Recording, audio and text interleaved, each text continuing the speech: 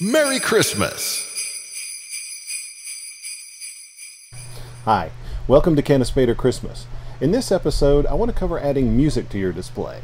Now with the software that we have today, it's really easy to accurately time the patterns in your lights to music. So I have a string of lights connected to my computer playing a sequence I just created to give you a taste of what you can do. There's no music, but you really don't have to have any.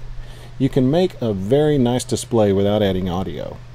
However, here's the same sequence, but with music added.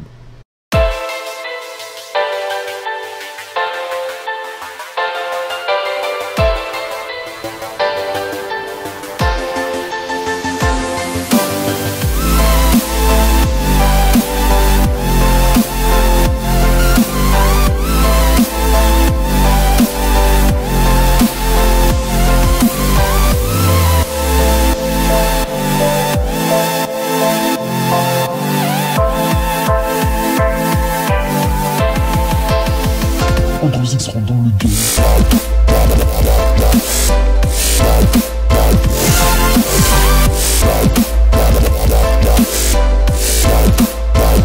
So the music adds a little character to the show, but now you have the problem of getting the audio out to your audience, the people walking or driving by. And there's a couple of options. Many people use an FM transmitter to broadcast the music so viewers can listen to it in their car. Now last year I bought this transmitter off eBay for about $10. It's got a USB input and a line input. I used a USB cable to power the transmitter and the line in for the audio because I took the audio out from the Raspberry Pi and ran it through an audio processor before sending it out. Now you don't have to do that, but I wanted all the different songs to have the same volume and add a little punch to them. Now this is a very low power transmitter that generally won't get you in trouble with the FCC. And the way you get into trouble with the FCC is by transmitting over an existing commercial FM station and somebody complains. So the FCC comes out, makes field strength measurements, and then either says you're legal or asks you to turn it off. Now, I attached this postage size transmitter to a wooden dowel rod so I could hold the antenna in place, and it worked flawlessly.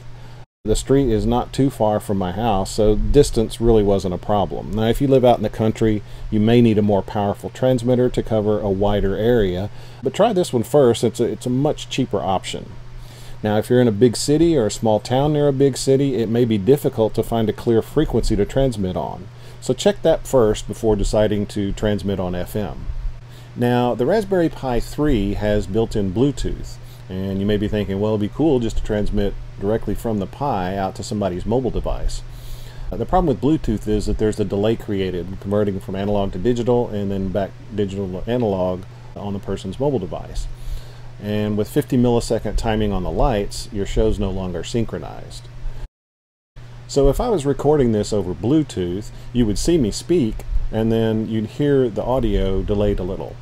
Now I can fix this in post, but you can't do that with a live show.